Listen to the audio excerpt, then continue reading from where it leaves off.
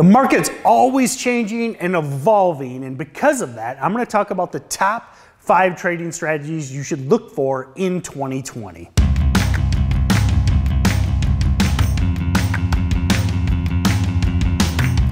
Hey everyone, lead trainer with StocksToTrade, Tim Bohen here. Be sure to like this video if you found value in it.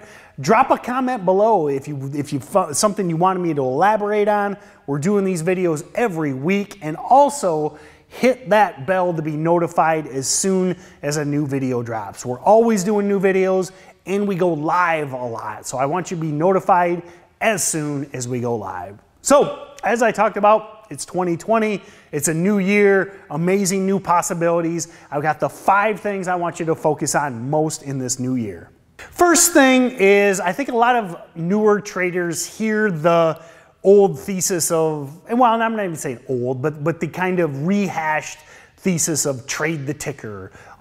Who cares what they do? Who cares what their fundamentals are? Just trade price action. And that's true to a certain extent, but if you're only a price action trader, there may just be long periods of time where there's just not much going on. And when you're looking into those swing trades, those trades that aren't necessarily spiking in one day, you've got to have some sort of way to be able to value this company and gauge your interest and decide, okay, do I want to buy this company and let this trade work? So learn the fundamentals, learn how to break down a cash flow statement, learn how to break down a balance sheet, and understand the underlying idea behind companies. Remember, many of these companies move because the hedge funds, the big investors, are trading off the fundamentals. Doesn't mean you have to always do it, but you should at least have some sort of basic understanding of what the underlying mechanics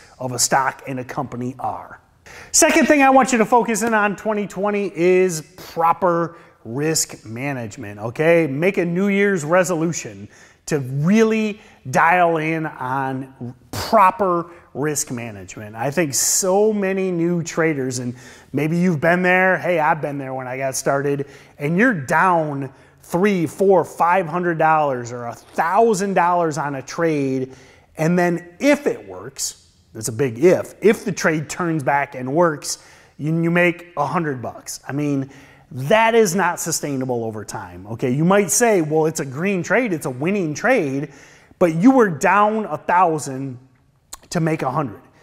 You're gonna get lucky here and there. It's gonna work every now and then, but over time, multi-month, multi-year, the math just doesn't work. So before you're entering a trade, think about your risk. The one thing, basically the only thing you can control in trading is how much you lose. You can't control what the stock does. You can't control what you make. You'll have a plan for your goal, but only you press that sell or that cover button. So before you enter a trade, think about the risk to reward. Use the chart to determine whether or not there's at least a realistic expectation of a 3-to-1 risk to reward. Write that plan down and stick to it. Third thing I want you to do is have a journal. It is amazing to me how many traders aren't taking down their thoughts, aren't reviewing things. Remember, this is, a lot of people want to say it's just mechanics. It's just looking at the chart, it's just pressing buttons, but there is an emotional battle going on in every trade, and so much of this is you versus you. It's that man or that woman in the mirror, and I don't think, especially when you're in the heat of the battle and trying to keep track of what you were feeling and what was happening and how you approach the trade, I think you lose so much value by not writing things down. Now I get, maybe I'm a little old school, and I'm not saying you have to write it by hand, but use software like Evernote is a great one, or OneNote, or even just a text document or a Word document. But write down what you were thinking, what you were feeling, what happened in this trade, and then review it. I mean, the simple fact is, look at all these sports, some of the peak performers in sports. They always talk about watching game film.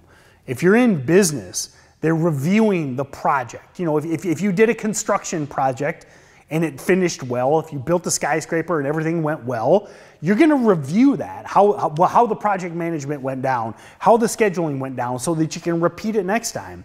And vice versa, if you started the building and it fell over, you want to know why. What did we miss? How do we not build a building that falls over when we're 20% done? And the only way you can do that is by reviewing your data, reviewing the steps. And trading's the same way, and it drives me nuts that so many talk about, you know, the 90% that fail. But in my opinion, 95% of that 90% that fail aren't writing, aren't journaling, and aren't reviewing it. If they write it down, they ignore it at the end of the day, and they come back the next day and say, how am I going to make some money? And then they can't figure out why they have inconsistent results. Fourth thing I want you to focus on is cut losses quickly. I mean, we trade in day trading land, in low price land, the most volatile stocks of the day. I mean, we love that because it gives you a potential to grow your account quickly, to make those big profits. But that sword cuts both ways. So if you buy this huge spiker, or even worse, if you short this huge spiker, they move both ways quickly. And if you don't have a plan and you don't stick to that stop, things can get bad really fast. I mean, if you've got that small account and you lose $1,000 or $2,000, it takes you so long just to get back to break even. I mean, if you're winning a couple $100 here and there as a new trader, that's great. A couple $100 here or there, you're learning, you're growing, you're building your account. But you take that $1,000, that $2,000, that $3,000 loss, all of a sudden, you're back to where you were 6 months ago. The math doesn't work if you take big losses. It just doesn't. I mean, we're all going to do it. If you haven't taken that big loss, it's probably coming. It's probably, listen, that boogeyman is hiding around the corner at some point. But if you haven't taken that big loss, when it happens, learn from it and say, I'm never doing that again. When you've hit that stop and the stock is trickling lower, and you're canceling orders to stay in, remember that time you took that big loss. In trading, you either learn or you earn, okay? If you make a mistake, learn from it and do your best not to repeat it. Fifth thing I want you to focus on in 2020 is not going all in, okay? I know it's hard, especially if you're coming to these videos. I'm glad you're here.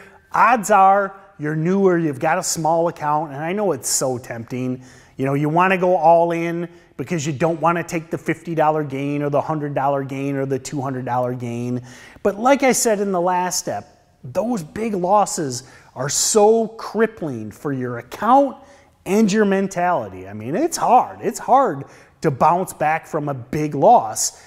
So when your mentality, your emotions, and your account are beat up, beat down, you're going to struggle, and it's going to be hard to recover from that. So the simplest solution, and I know you've heard it a million times, but it's always the number one rule: take those small losses. Don't go all in, because the more you go all in, the faster the losses grow.